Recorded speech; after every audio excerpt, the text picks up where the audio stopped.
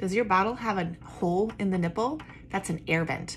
If you find that your baby's collapsing the nipple and generating too much suction when sucking on the bottle, and when they release, there's lots of little air bubbles that bubble up, that's because they're creating too much suction inside of that bottle nipple.